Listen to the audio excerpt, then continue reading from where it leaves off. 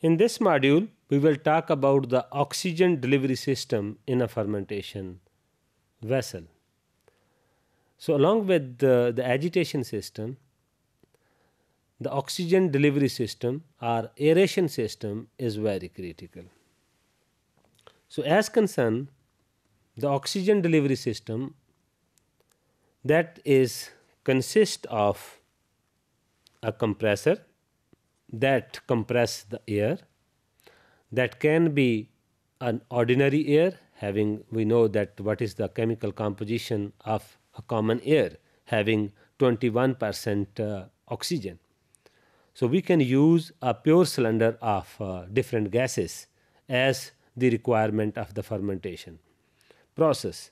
And then the second part is inlet air sterilization system, very critical, because fermentation process need aseptic operation.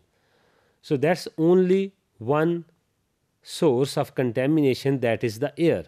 So, if we assure the sterilization of that air supplied to the fermentation medium, because the air have to the direct contact with the fermentation vessel. So, the air sterilization system. And the third is air sparger. Air sparger, basically these are the slit or the pores of that pipe which fit inside the fermentation vessel, that basically give a proper size and the shape to the air bubbles inside the fermenter.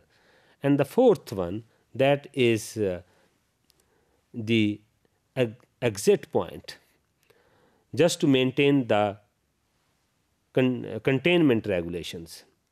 You can see in this diagram that a compressor, and this is a sterilization system, and this one is a sparger system, and then there is the exit air system, and that is fitted with the sterilization system. So, what is the role of the compressor?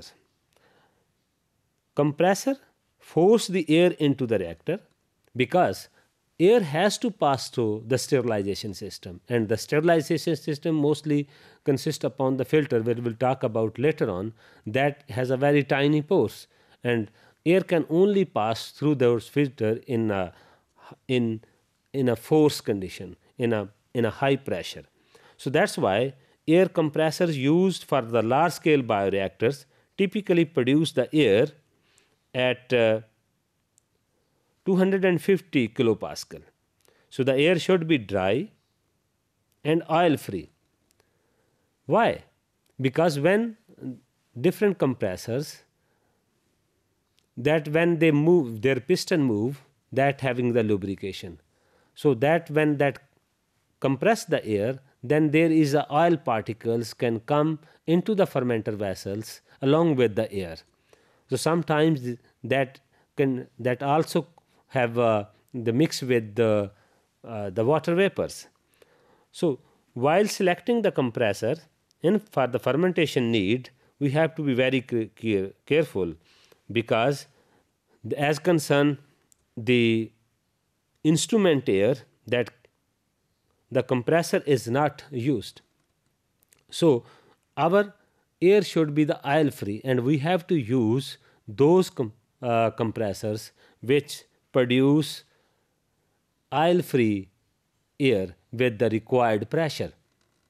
So as concerned the automatic control of the compressor, either that how much is the pressure inside the container in which the air is stored, and then is there any filter just to check the supply of that air free from the oil. And then so we can see that if there is an automatic control just to maintain that pressure that we required, and then the actual quality of the air that we need for the fermentation process, though. So the compressor and the neck system is very critical while having the oxygen delivery system in a fermenter of any kind of fermentation.